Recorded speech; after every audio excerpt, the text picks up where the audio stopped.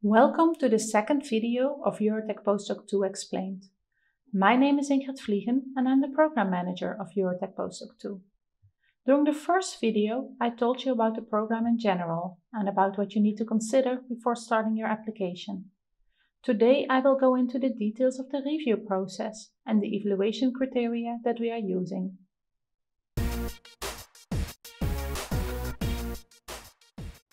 Let me now start with discussing the review process. As you know, our deadline of the call is on February 25th, 2021.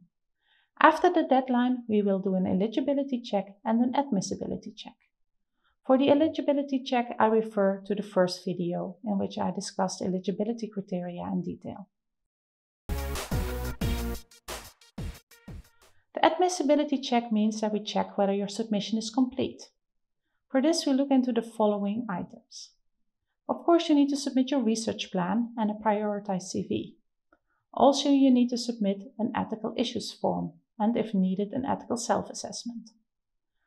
Also, we need to have a scanned copy of your PhD diploma or an official statement that you indeed received your PhD, or an official statement that you have 4 years of full-time equivalent research experience. Furthermore, we need to have the names of your intended host supervisor and co-host supervisor. Of course, these supervisors need to come from the universities that take part in our program. So for the host supervisors, you can choose from DTU, DIX, TUE and TUM. And for the co-host supervisors, you can choose from all the universities within our alliance. Finally, you need to submit a motivational letter on carrying out a cross-border collaborative project.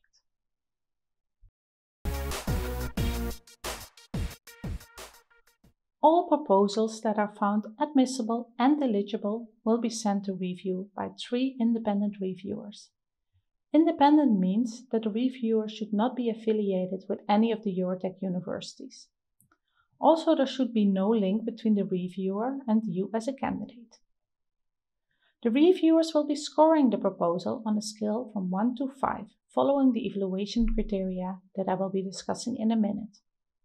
We will be using a threshold of 3.5 out of 5 to be considered for a fellowship later on in the process.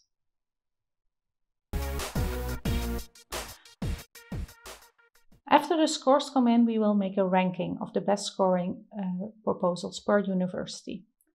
For these best scoring proposals, we will do a viability check.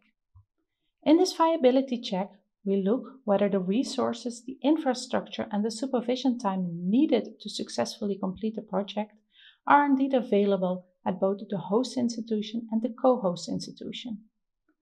Note that this viability check could mean that a highly scoring proposal is still rejected. So we strongly recommend you to reach out to your intended host supervisor and co-host supervisor as soon as possible and to discuss whether indeed all resources needed are available.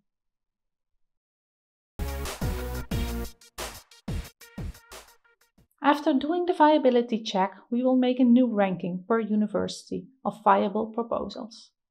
We will be offering fellowships to the candidates with the top ranked proposals. For DTU, TUE and TUM, we will have 10 fellowships to offer.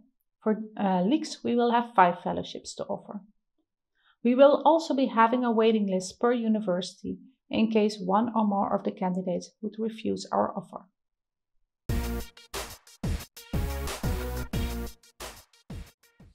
So let me now go into the details of the evaluation criteria.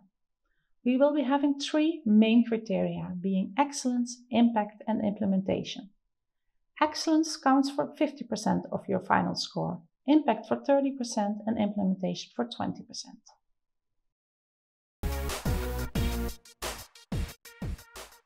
Within excellence, we again have 3 sub-criteria that we are using.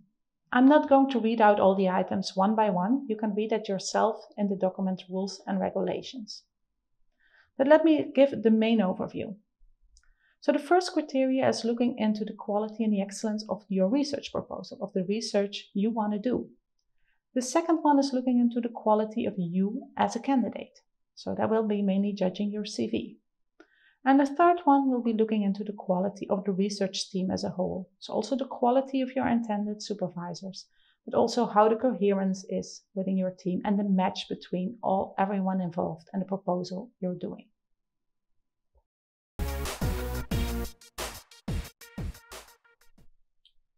The second main criteria is impact. Also within impact, we look at several sub-items again. The first thing is the impact of you and your proposal on European excellence and competitiveness. Secondly, we are looking at the impact of our program and the fellowship on you and your career.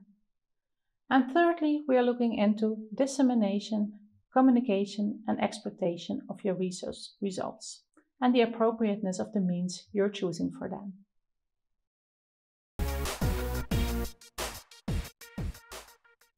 The third evaluation criteria is implementation. We do not mean the implementation of the results from your project, but the implementation of the project itself.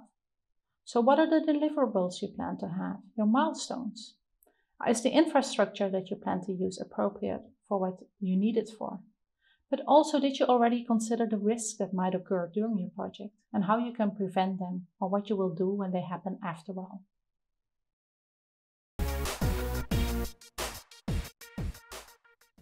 I hope you found this video useful.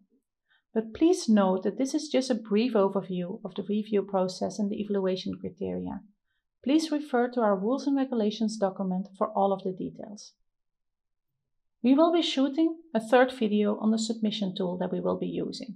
So keep tuned, and I hope to see your applications coming in February.